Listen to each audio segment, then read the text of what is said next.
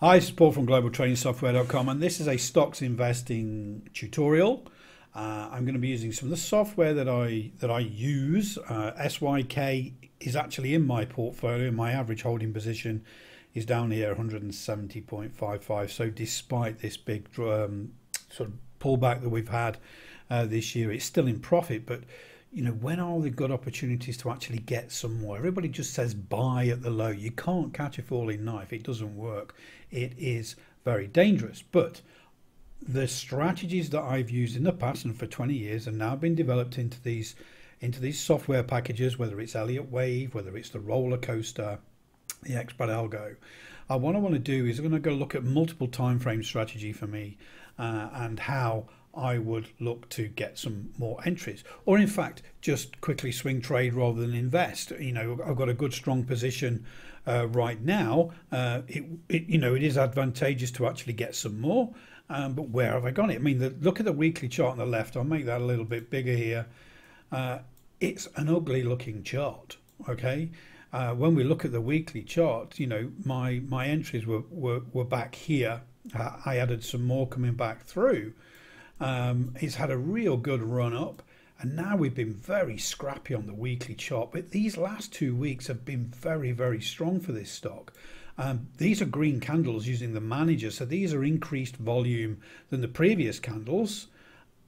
So we get this small green candle here, which is increased volume from the previous one. It's got higher than average volume. It's got that cyan dot above. And then this week's been massive and with a higher than average volume. But where did we get in? Where's my opportunity? There's no signals or strategy here on the weekly to actually confirm where I want to get in. So then I'll be looking at the daily time frame. So I've gone down from the weekly to the daily. And when I'm looking on the daily, I've got my Elliott Wave indicator suite here, and we've had a 1, a 2, a 3, a 4, and a 5. It's not pretty, but I tell you, most of charts are not pretty, but it's met the rules. The wave 4 went into the pullback zone, it hit the 5th wave target zone, and there's a reversal on here. I made a video probably yesterday or the day before, if you have a look on the YouTube channel here, with Elliott Wave, looking when those 5th wave targets are hit, looking for that reversal. Now, on the video, I did mention this 6-4 moving average would be your entry. But for me, I like more confirmation. So I'm a different type of strategy. So Elliott Wave's told me on the daily that the 5th wave target zone has been met. There's a potential that this strategy, is now over. We're going to go on a potential trend reversal here on the daily time frame. So this bearish trend could be over. A lot of the times we would say if it breaks that wave 4 pivot, it's over, but that's a long way from where I actually entered. So now I go down to the 195. Why the 195? If you actually divide the trading day in two, it's 195 minutes each. So we've got 2 candles per trading day. And I use my roller coaster this time. So I'm looking at volume and behavior on the weekly. I'm confirming that the trend is over on the daily time frame using the Elliott Wave indicator suite. But now I'm using the roller coaster, and this is what's called a stochastic MACD cross strategy with a few extra points of control. This gives me an entry not far from these recent lows. This was that wave 5 pivot. We then here on the 20th of July get a green arrow. So that's my signal candle on this one. The next candle breaches the entry here on the green line, and then we are have the stop initially put here. But now we've gone through earnings. We get a good catalyst on earnings. The trailing stop is being printed. So if I was swing trading this, I would adjust the stop to 204.02. I entered this around about 198.76, and I'm locking in profit. But for me, this is an opportunity because lots of stars have aligned with different types of strategies with behavior. Then we've got the Elliott Wave indicator suite finishing out its sequence.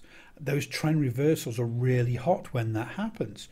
Going down a time frame again to the 195, using a different type of strategy to then confirm an entry for that trend reversal. So very, very powerful strategies using those multiple time frames, but also using the manager to understand the volume behavior, using the Elliott wave on the daily to identify that Elliott wave sequence is done and that, you know, potentially that bearish move is over, and then looking for that entry with the roller coaster. So I'm using 3 different types of tools here on different time frames to get that confirmation so I can buy some more of this stock. It's a very, very simple strategy. This is one screen. It's three charts: weekly, daily, 195. I'm looking at the weekly. I'm understanding the behavior. There's no real entry for me there. But boy, if I didn't have buy those stocks when I saw this week from there, I would have kicked myself. But because I've got Elliott wave on here, I've also got a harmonics as well, but there was no harmonic patterns. And now I've got that entry from the roller coaster down here. I was able to get more of this stock at a relatively low price. Yes, higher than my average price, but where the highs have been all the way up here around $280, this is a good entry down here around $200. So it's not just about buying at the lows, it's getting the confirmation that that lows happened. It started to move away, understanding that behavior with the volume, looking at different time frames, what's happening with those different types of strategies that rely on different rules and regulations, if you like, and then being able to get that entry early. Check out the links below the video for the Elliott wave indicator suite, for the manager and the roller coaster. Combined, great for stocks investing.